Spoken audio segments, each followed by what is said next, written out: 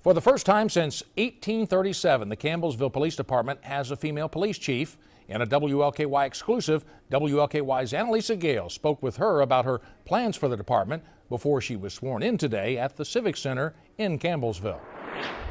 On the last day of Women's History Month, it's the first day in a new direction for the Campbellsville Police Department. For 15 years, Pat Thompson has been with the Campbellsville Police Department, working as a patrolman, a detective, an administrative lieutenant, a deputy chief, and now the city's first ever woman police chief. My grandson, who's 4, said to me, "Are you really the chief of police?" And I said, "Yes." And he said, "I'm not sure."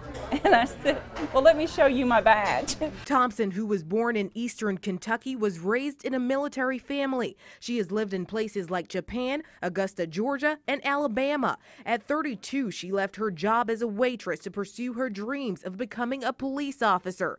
At the beginning of her journey, she did experience naysayers who questioned her abilities because of her sex, but she didn't let that stop her.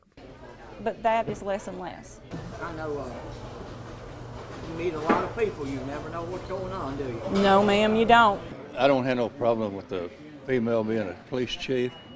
I think the person best qualified ought to be in that slot.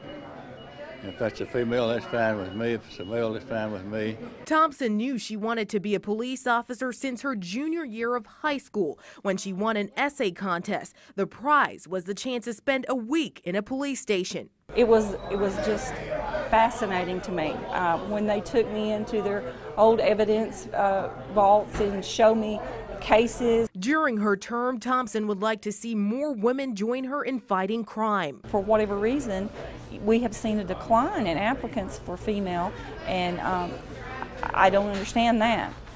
But I'm sure that's going to be one of our main goals, is to actively try to recruit females. Thompson would also like to see a new police station. I'm excited for the opportunity to serve in this capacity. In Campbellsville, I'm Anna-Lysa Gale, WLKY News.